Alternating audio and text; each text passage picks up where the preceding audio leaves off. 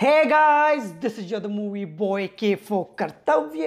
Welcome to our channel. और दोस्तों, आज के हमारे इस वीडियो में हम फेमस फिल्म मेकर और अपनी इंटेलिजेंट पेट्रियोटिक फिल्मों के लिए पहचाने जाने वाले नीरज पांडे जी के कैरियर को एनालाइज करेंगे और उनकी फिल्मों के बॉक्स ऑफिस कलेक्शंस और अदर एस्पेक्ट्स के बारे में डिटेल में जानेंगे। लेकिन उससे पहले अगर आपने अभी तक हमारे इस चैनल को सब्सक्राइब नहीं किया है तो प्लीज दोस्तों चैनल को सब्सक्राइब करके बेल आइकन को प्रेस करते हुए ऑल पर क्लिक कर दीजिए ताकि हमारे आने वाले सभी नए वीडियोस के नोटिफिकेशंस आपको मिलती रहे, क्योंकि सिनेमा से जुड़ी ऐसी इंटरेस्टिंग, मजेदार और इन्फॉर्मेटिव कंटेंट्स हम आप सभी के लिए लाते ही रहते हैं। दोस्तों, एक फिल्म डायरेक्टर बनने से पहले नीरज पांडे जी डॉक्यूमेंट्रीज और एड फिल्म बनाया करते थे। उसके बाद उन्होंने अपने प्रोडक्शन में कई टेलीविजन शोज भी बनाए। उसके बाद अपने कोलीग शीतल भाटिया जी के साथ मिलकर उन्होंने अपने film production company Friday film works के नाम से स्टार्ट करी, जो उनकी पहली फिल्म के ओरिजिनल प्रोड्यूसर थे। बतौर निर्देशक नीरज पांडे जी की पहली फिल्म आई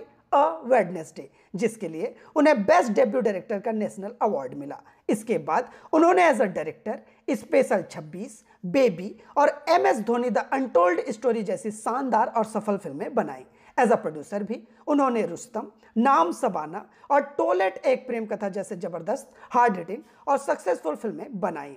नीरज पांडे जी ने एक Bengali film the royal Bengal tiger का भी निर्माण किया है। साथ में एक मराठी फिल्म तार्यांचे बेड भी उन्होंने बनाई है। साथ ही उन्होंने एक नॉवेल भी लिखी है जिसका नाम है गालिब डेंजर। तो चलिए दोस्तों, अब हम बात कर लेते हैं नीरज पांडे जी की फिल्मों और उनके बॉक्स ऑफिस कलेक्शंस और अदर एस्पेक्ट्स के बारे में डिटेल में। बतौर निर्देशक उनकी पहली फिल्म आई अ वेडनेसडे, जो 6 सितंबर 2008 को रिलीज हुई। और इस फिल्म में नसरुद्दीन शाह, अनुपम खेर, जिमी शेरगिल, आमिर बशीर और दीपल शाह जैसे एक्टर्स नजर आए थे। और तकरीबन 3 करोड़ के बजट में बनी इस फिल्म ने टोटल 11 करोड़ 72 लाख का नेट कलेक्शन किया और बॉक्स ऑफिस पर यह फिल्म हिट साबित हुई। इसके बाद एज अ डायरेक्टर उनकी अगली फिल्म आई स्पेशल 26, जो 8 फरवरी 2013 को रिलीज हुई। और इस फिल्म में अक्षय कुमार, काजल अग्रवाल, जिमी शेरगिल, मनोज वाजपेयी और अनुपम खेर जैसे एक्टर्स नजर आए थे। और तकरीबन 50 करोड़ के बजट में बनी इस फिल्म ने टोटल 65 करोड़ 47 लाख का नेट कलेक्शन किया और बॉक्स ऑफिस पर यह फिल्म सेमी हिट साबित हुई थी। इसके बाद एज अ प्रोड्यूसर उनकी अगली फिल्म आई टोटल स्यापा, जो 7 मार्च 2014 को रिलीज हुई। और इस फिल्म को ई निवास ने डायरेक्ट किया था। और इस फिल्म में अली जफर, यामी गौतम, अनुपम खेर और किरण खेर जैसे एक्टर्स नजर आए थे। और तकरीबन 17 करोड़ के बजट में बनी इस फिल्म ने टोटल 5 करोड़ 80 लाख का नेट कलेक्शन किया और बॉक्स ऑफिस पर यह फिल्म डिजास्टर साबित हुई। इसके बाद एज अ डायरेक्टर उनकी अगली फिल्म आई बेबी, जो 23 जनवरी 2015 को रिलीज हुई। और इस फिल्म में अक्षय कुमार, डैनी डेंगजोपा, राणा डग्गुबती, अनुपम खेर और तापसी पन्नू जैसे एक्टर्स नजर आए थे। और तकरीबन 75 करोड़ के बजट में बनी इस फिल्म ने टोटल 81 करोड़ 85 लाख का नेट कलेक्शन किया और बॉक्स ऑफिस पर यह फिल्म एवरेज साबित हुई थी। इसके बाद एज अ प्रोड्यूसर उनकी अगली फिल्म आई रुस्तम, जो 12 अगस्त 2016 को रिलीज हुई। और इस फिल्म को टीनू सुरेश देसाई ने डायरेक्ट किया था। और इस फिल्म में अक्षय कुमार, इलियाना डिक्रूज, अर्जुन बाजवा, ईशा गुप्ता, परमीत सेठी और कुमुद मिश्रा जैसे एक्टर्स नजर आए थे। और तकरीबन 73 करोड़ के बजट में बनी इस फिल्म ने टोटल 124 करोड़ का नेट कलेक्शन किया और बॉक्स ऑफिस पर यह फिल्म सुपर हिट साबित हुई थी। इसके बाद एज अ डायरेक्टर उनकी अगली film I MS Dhoni the untold story, जो former Indian cricket team captain Mahendra Singh Dhoni जी की बायोपिक थी।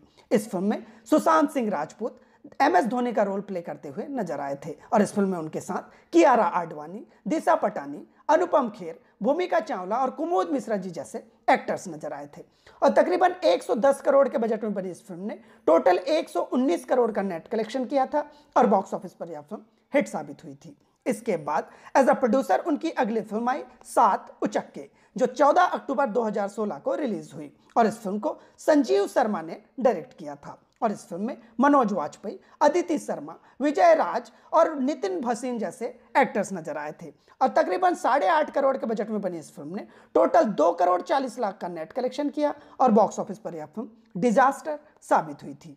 इसके बाद एज अ प्रोड्यूसर उनकी अगली फिल्म आई नाम शबाना, जो 31 मार्च 2017 को रिलीज हुई। और इस फिल्म को शिवम नायर ने डायरेक्ट किया था। और इस फिल्म में तापसी पन्नू, मनोज वाजपेयी, पृथ्वीराज सुकुमारन और जाकिर हुसैन के साथ अनुपम खेर जी जैसे एक्टर्स नजर आए थे। और इसमें अक्षय कुमार जी ने कैमियो अपीयरेंस दिया था। और लगभग 33 करोड़ के बजट में बनी इस फिल्म ने टोटल 36 करोड़ 5 लाख का नेट कलेक्शन किया था और बॉक्स ऑफिस पर यह फिल्म बिलो एवरेज साबित हुई थी। इसके बाद as a producer Neeraj Pandey ji की अगली फिल्म आई टॉयलेट एक प्रेम कथा, जो 11 अगस्त 2017 को रिलीज हुई। और इस फिल्म को श्री नारायण सिंह ने डायरेक्ट किया था। और इस फिल्म में अक्षय कुमार, भूमि पेडनेकर, देवेंदु शर्मा, अनुपम खेर और सुधीर पांडे जैसे एक्टर्स नजर आए थे।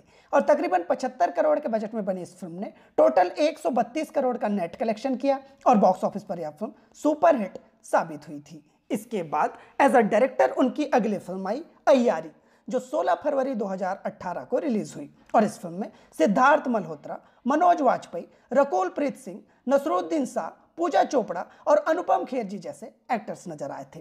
और तकरीबन 57 करोड़ के बजट में बनी इस फिल्म ने टोटल 17 करोड़ 50 लाख का नेट कलेक्शन किया और बॉक्स ऑफिस पर यह फिल्म डिजास्टर साबित हुई। इसके बाद एज अ प्रेजेंटर उनकी अगली फिल्म आई मिसिंग, जो 6 अप्रैल 2018 को रिलीज हुई। और इस फिल्म में तब्बू, मनोज वाजपेयी, अनु कपूर और प्रियंका सेठिया जैसे एक्टर्स नजर आए थे। और तकरीबन 7.5 करोड़ के बजट में बनी इस फिल्म ने टोटल 76,75,000 का नेट कलेक्शन किया और बॉक्स ऑफिस पर यह फिल्म डिजास्टर साबित हुई। आपको नीरज पांडे जी की प्रोड्यूस और डायरेक्ट की हुई फिल्मों में कौन सी फिल्म सबसे ज़्यादा पसंद है और कौन सी फिल्म आपकी फेवरेट है, कमेंट करके जरूर बताइएगा। दोस्तों, अगर आपको ये वीडियो पसंद आए तो प्लीज़ इसे लाइक और शेयर जरूर कीजिएगा। चैनल में नए आए हैं तो चैनल को सब्सक्राइब करके बेल आइकन को प्रेस करते हुए ऑल पर क्लिक कर दीजिएगा, ताकि हमारे आने वाले सभी नए वीडियोस के नोटिफिकेशंस आपको मिलती रहें। क्योंकि सिनेमा से जुड़ी ऐसी इंटरेस्टिंग, मज़ेदार और इन्फॉर्मेटिव कंटेंट्स हम आप सभी के लिए लाते ही रहते हैं। तब तक के लिए good bye and take care.